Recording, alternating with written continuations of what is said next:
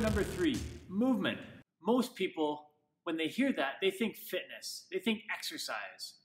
Now, movement is not about going to the gym, sweating, burning calories.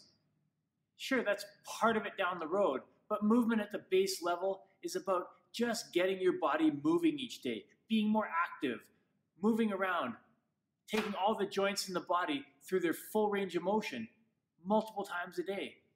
That's one thing that often gets missed. People think, oh, I need to hit the gym.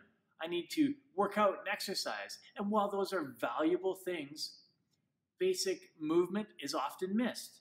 And that's one of the reasons people have so many injuries, frustrations. They struggle when they go to the gym because their body doesn't move well. So learn to move well first, then you can start moving often.